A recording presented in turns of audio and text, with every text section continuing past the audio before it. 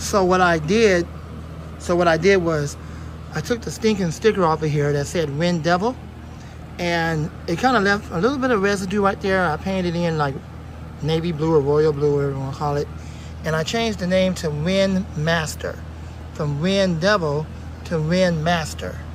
So we're going to take this stinking sticker right here,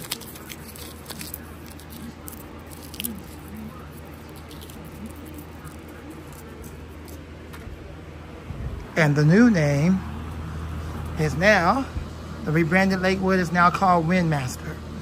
And you can get this from Canada. Unfortunately, you're not going to see the name Wind Master. You can do that for yourself. Just kind of do like how I did if you don't like the name Wind Devil, which you shouldn't if you're a Christian. You should not like the name Wind Devil.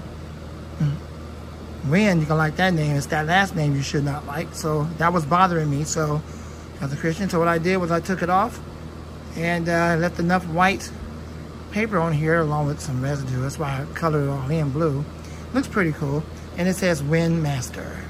The rebranded. So if you get this off of the Canada site, even if they still make it, what's left out of Lakewood, they still produce it for Canada, which is really weird. It's only made for Canada. Now you can get it, and then you can do the same thing I did. Just get a blue marker, and then kind of, when you peel the sticker off, kind of fill it in right there a little bit, and then just put on there Wind Master. So from Wind Devil to Wind Master, there you go. Rebranded Lakewood. Thanks for watching. Lamont Fan Man, and out. More videos to come soon. The new iPhone will be here tomorrow. The iPhone 16 Pro Max 1 terabyte. I will have a video of the unboxing soon.